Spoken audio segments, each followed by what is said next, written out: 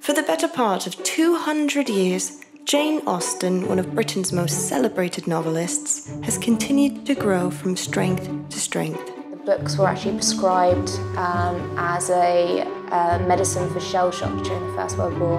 What she wrote about isn't dated, because even though it was set in a different time period, human nature doesn't really change that much. Her works have been globally published, building and sustaining a dedicated and ever-growing fan base spanning across a number of generations. With the aid of artifacts that have survived the ages, the relationships between Jane and her siblings have been well documented and thoroughly showcased. Yet the undeniably important links between her family and Alton, the neighbouring town to Chawton, a village of utmost importance to the Austen family, is yet to be revealed. Alton, being a small but bustling market town in which Jane frequented as a place for her personal and professional affairs, stood as a settlement for all of the Austen family's socialising, business and abode for many, many years. We want to explore these ties and to tell you the story surrounding Alton and Chawton's significance to not only Jane, but to the rest of the Austen family too.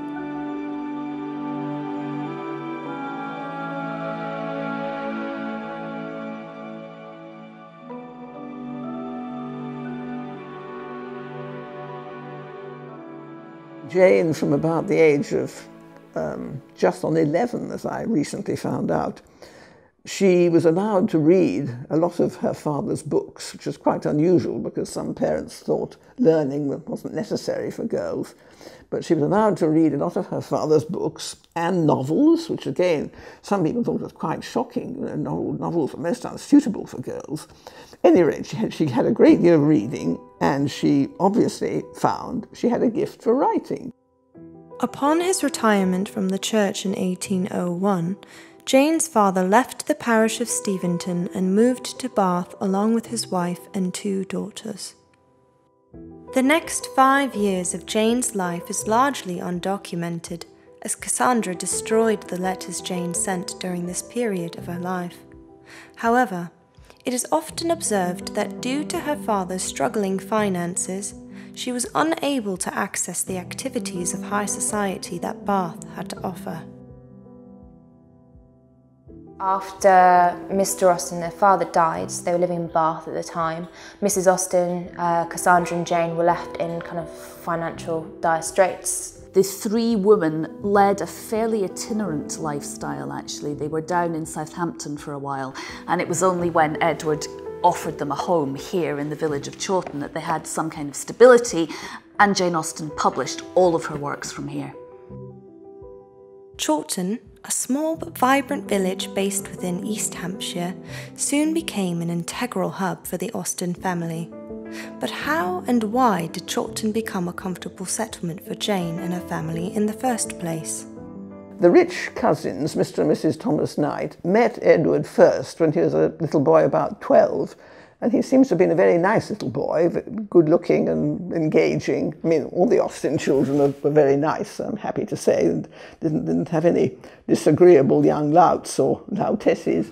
And for some reason, the Knights found they couldn't have children, and they had large estates. So for somebody with large estates who realises they're going to be childless, they must find an heir. Fortunately, the heir to the Knight family's estates was Edward, and as a result of this, Edward was able to house his widowed mother and 2 sisters, Cassandra and Jane.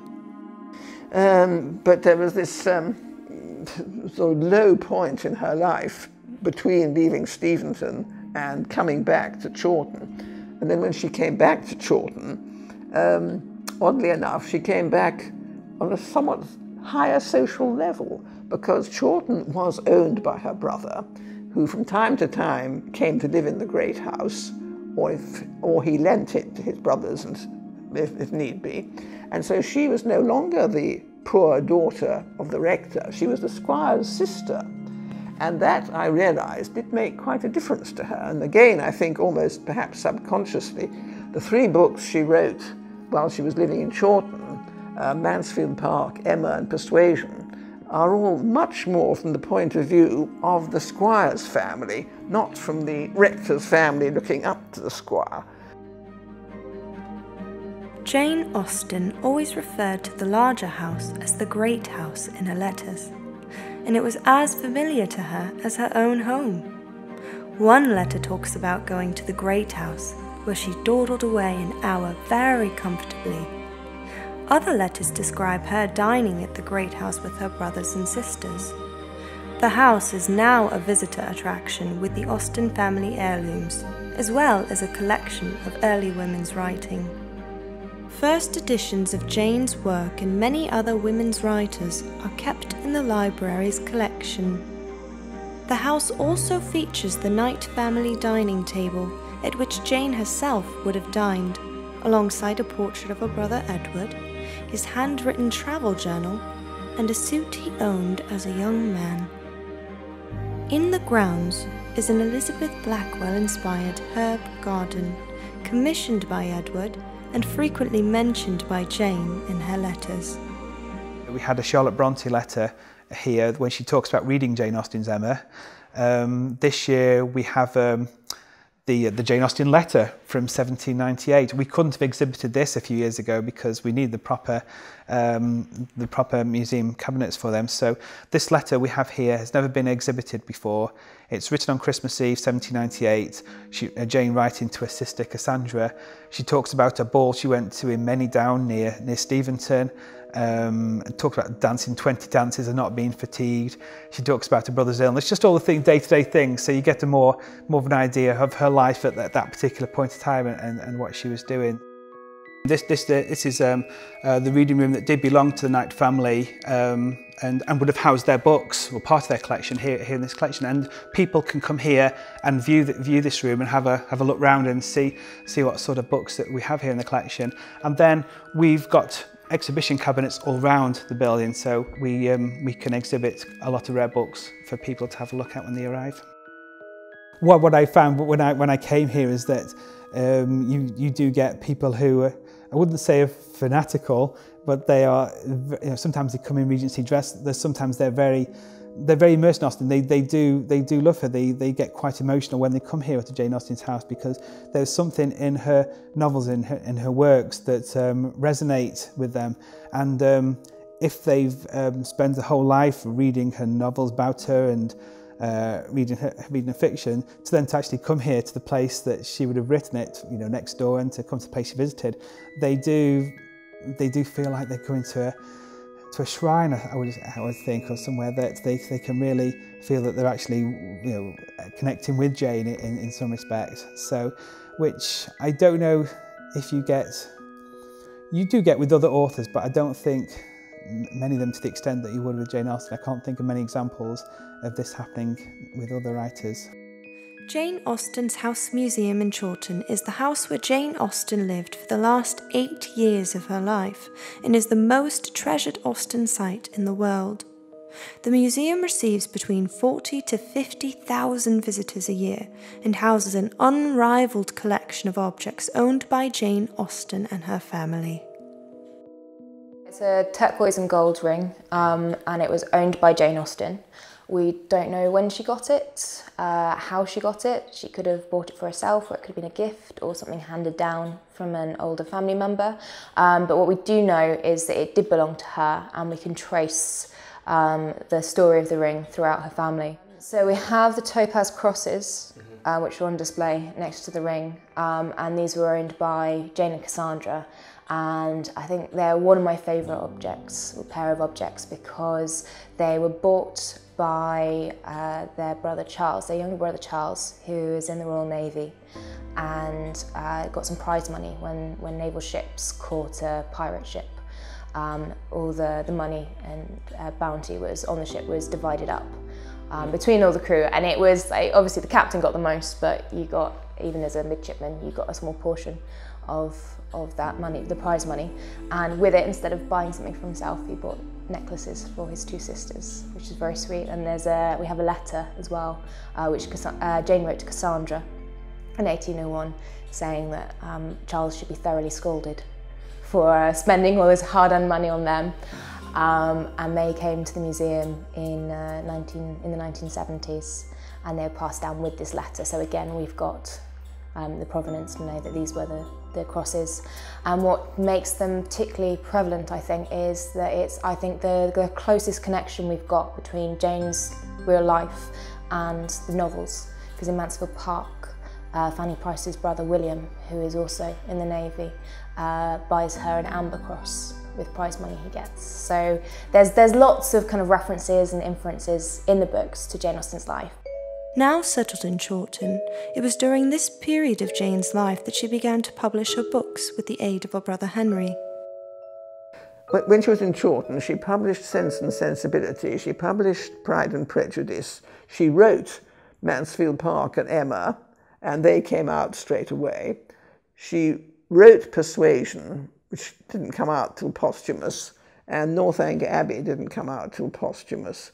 But those four, S&S, P&P, MP, Emma, those are the four that all came out while she was living in Chawton. She tried to get a novel called Susan published, and she sold the copyright for it to a publisher called Crosby for £10. And then a decade later, it still hadn't been published, so she bought it back. And it's that novel that became Northanger Abbey. But she had dealings with different publishers within her lifetime. She sold the copyright for Pride and Prejudice outright. She got £110 for it. She wanted £150. And then all her other novels she published at her own cost, and then the profits would be hers too. Henry was her agent, basically. I mean, they didn't call it that, but when you come to look at it, yes, he was her agent. He negotiated with publishers. He saw to it that the books were published, and she stayed with him so she could visit publishers and so on. With a literary career now flourishing and surrounded by her family, we get a real sense that Jane was thriving in her time in Chawton. So 1809 to 17, she's very, very local. She knows the people in Chawton. She goes to Alton very frequently. She knows the Chawton Great House because that's her brother's house. And she was constantly trotting to and fro Alton. Basically, you can say that she knew all Alton High Street. And her brother Henry had his banking business for a time in Alton High Street. Only a mile from Jane's home in Chawton, Alton, a bustling market town steeped in history, was the social and commercial hub for Jane and her family. Today, the town is an excellent centre for exploring the literary and cultural heritage of this part of Hampshire. The main focus of the town centre is the High Street, a section of Alton which has played a significant role in the lives of the Austen family. It was very convenient having Henry in the High Street, and Steventon, James was at Steventon, and although it's a bit further away, he used to ride over. And Frank and Charles could come and stay at the Great House, room enough for them to stay there if they needed to. So Chawton became another very good family centre, Chawton and Alton. And her doctor, Mr. Curtis, the Quaker Mr. Curtis, lived in the High Street. And Colby, the draper that she bought things from, is also in the High Street. And the Swan, the library group used to meet in the Swan, and we know she joined the local library, so she'd have been in the Swan. So a great deal of Austen connection still visible in Alton, which is jolly nice, because all too many places, like Steventon, which has practically disappeared, and the house she lived in Bath was bombed in the war, that's gone. So I said to have the surviving High Street of Alton is very very pleasant. Alton had everything they needed, nice high street full of shops and doctor. And Jane's apothecary, Mr. Curtis, was in fact a Quaker, so they didn't meet socially in that sense, because he was treating her in 1817, and it was probably Addison's disease, which wasn't curable, I mean, wasn't recognised then. But it would have been interesting to know how he saw it and what medication he advised. And he presently said he couldn't help any further, and that was when she moved to Winchester, because there's a good hospital in Winchester. And it was hoped that the surgeons, doctors there could do better. But of course by that time it was too late, and nobody could have saved her.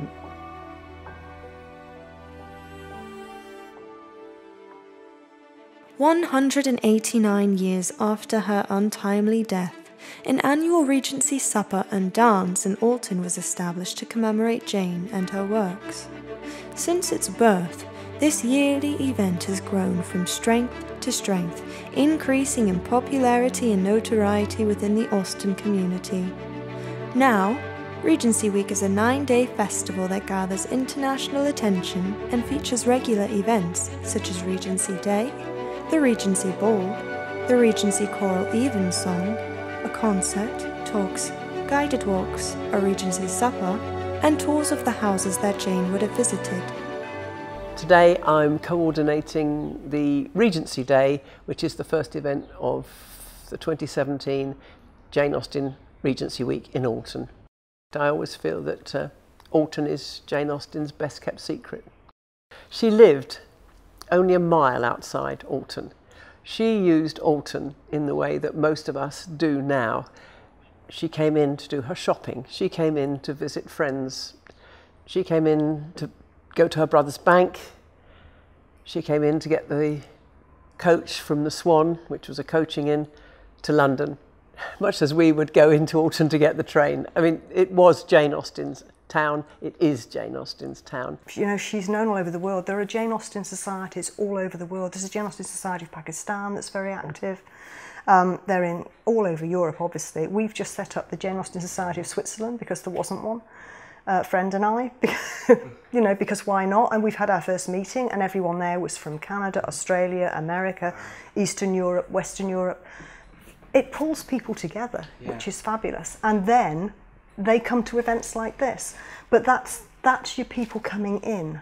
And what I would really love to see is the people who are here embracing it, because she is, like I said, she's a Hampshire lass. At the moment, I think Jane Austen is so popular that all sorts of places want a little bit of her for themselves. And some places are more active than others in that respect. And I mean, Bath Festival is huge and very popular and attended by hundreds of people. But actually Jane Austen didn't like Bath. She was by all means a country girl, and she loved being in the country. She loved her country walks. She was probably most happiest in Chawton. While Jane never got to witness the full extent of her fame and literary success, her legacy as one of Britain's most celebrated authors is undeniable. Her work has been translated into 35 languages and produced into TV shows and feature films. There are Jane Austen societies in countries from the USA to Singapore, and as of 2017, she is the face of the £10 note. I gave the talk at Winchester Cathedral on the launch of the banknote, and in the audience were people from all over the world who wanted to be in Winchester on the bicentenary of Jane Austen's death. So I think, and you know, it was the same here in the village of Chawton. People come on pilgrimage, and they come on pilgrimage because they love her. Through the tireless work of local organisations, councils and fans, the story of Jane Austen's true home in Chawton and Alton is kept alive for future generations.